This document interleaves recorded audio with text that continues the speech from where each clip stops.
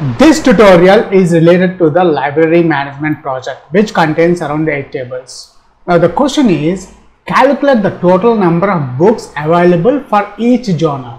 For this query, I require these two tables from this project.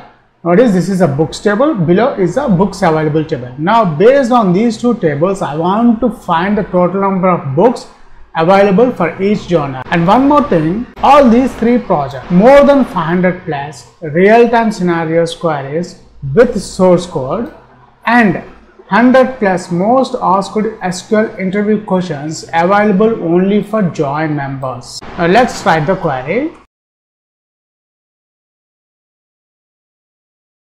That's it. Let's execute the statement. This is a quantity. That's it. Let's execute the statement. Execute. And below we got the output. Notice these are the genres and total available books of each genre.